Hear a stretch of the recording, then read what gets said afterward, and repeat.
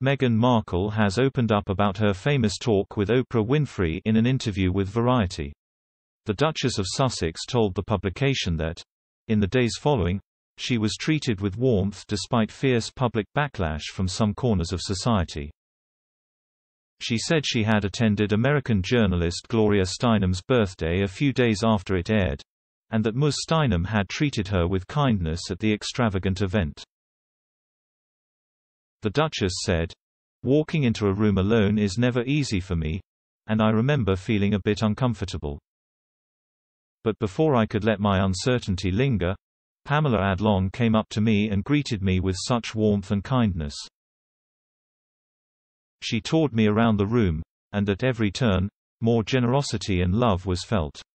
Maybe it's just a testament to the kind of company Glo keeps, but I also think these women were extraordinary to ensure I felt so welcomed." The Duchess added that she knew exactly what I needed to feel in that moment, and that it still means so very much to me.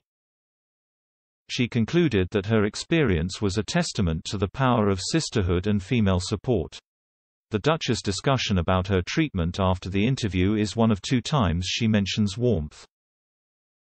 She also spoke about her feelings while reflecting on Queen Elizabeth II.